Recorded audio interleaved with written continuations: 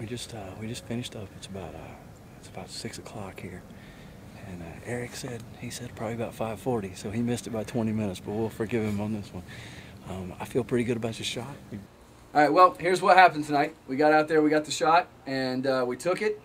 We felt good about it, and then we got down out of the stand after about 15 minutes, and Eric and I replayed the situation in our head, and both of us felt pretty good about it. Got down there, it was a complete pass-through with the arrow. Had good blood on the blood trail, and we followed it, and both of us agreed that, you know what, 30 yards, this thing's going to be piled up, and we're going to be able to go and get our hog.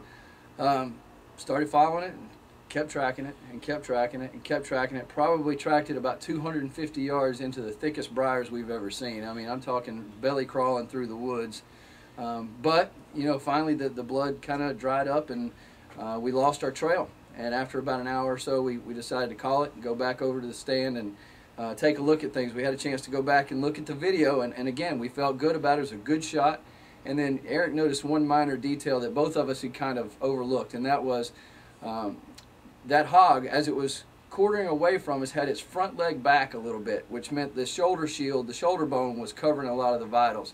So the shot came back a little bit farther back than we wanted it, and a little bit farther back than it initially looked. And you know, that one minor detail cost us. You know, we weren't able to harvest the hog, and that was that one little thing that we didn't notice. And guys, we were talking about it afterwards, and you know, the thing is that the same thing can be with life. If you're going through your life and you have a great marriage and you have a great job and you're making a lot of money and you're a good father, if the one thing you're missing is a relationship with Jesus Christ, you're going to do the same thing we did this evening, and that is you're going to search and you're going to search and you're going to track and you're going to look and you're going to follow and you're going to try to find happiness in everything else, but you're never going to reach that true peace.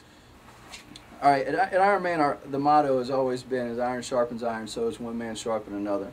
And what we're going to challenge you with tonight is to not look over that one detail in your life that may cost you big, that may cost you in the long run. So I hope you enjoyed watching the part of the hunt that we got, and wish we could have harvested the hog, but at the same time, we did have a great time tonight. Eric and I had an opportunity to talk a little bit and hang out. So from Ironman Outdoors, I'm McGee Moody.